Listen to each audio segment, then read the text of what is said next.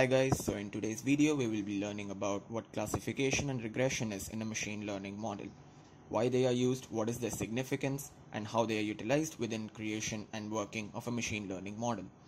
Once learned, classification and regression are very easy steps and learning them isn't very tough. But don't take our word for it, here's Mit Shah to simplify it for you. There are two flavors of supervised learning, classification and regression. Let's focus on classification first. Classification consists in assigning a category to an observation.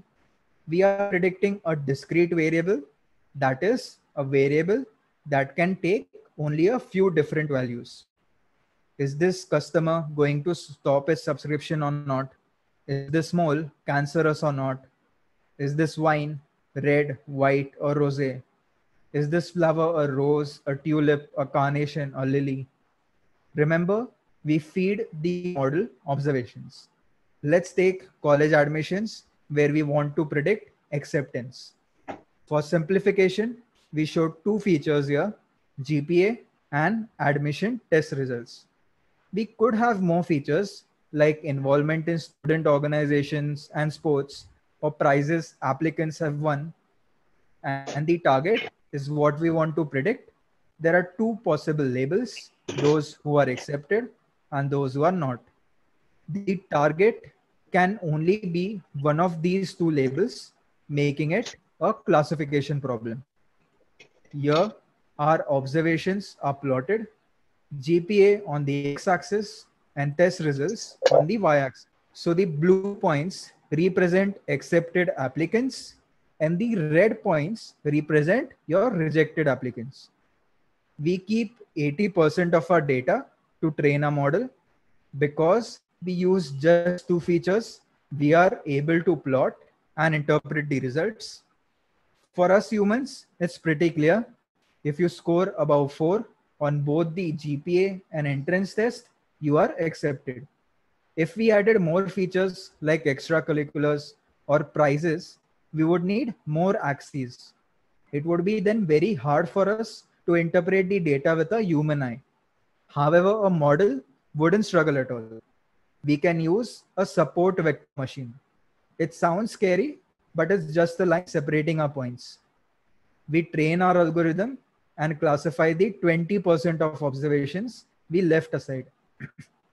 It only misclassifies two blue points as red, meaning two applicants were wrongly predicted as rejected. The problem is it tries to separate with a straight line. So it's unlikely to do better than that. What if we allow a curved line instead? Then it classifies everything correctly. There are ways we can tweak our model's behavior, like allowing curves. We'll talk about that later. Now, what about regression? While classification assigns a category, regression assigns a continuous variable. That is a variable that can take any value. For example, how much will this stock be worth? What is this exoplanet's mass? How tall will this child be as an adult? Let's look at some new data, weather readings. Can we predict temperature based on humidity? So we use 80% of the data to train a model.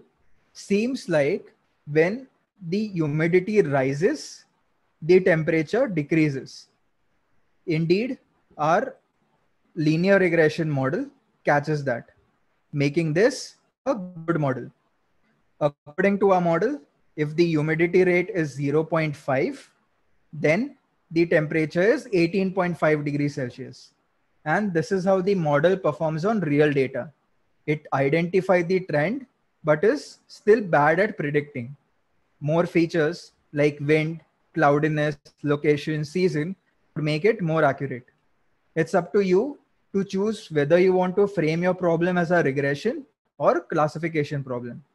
For example, we could predict an exact temperature or a categorical range of temperatures like cold, mild, and hot. This is true for something like age, where we can have categories like baby, child, teenager, adult, and so on. Hope you see the difference between classification and regression.